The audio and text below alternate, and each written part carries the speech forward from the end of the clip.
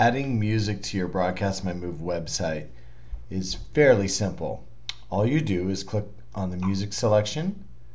You can choose from over 100 songs in 6 different categories. And what you can do is go ahead and just play the selection so that you can listen to it. And by pressing the play button, it'll play for you, and press it again to stop. Once you get one that you like, then you would go to the different tabs to test different songs. And once you have one you like, then what you'll do is check the box. So let's see.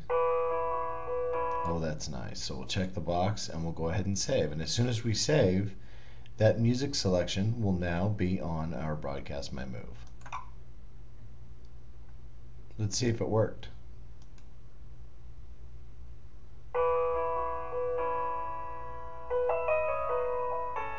So as you can see,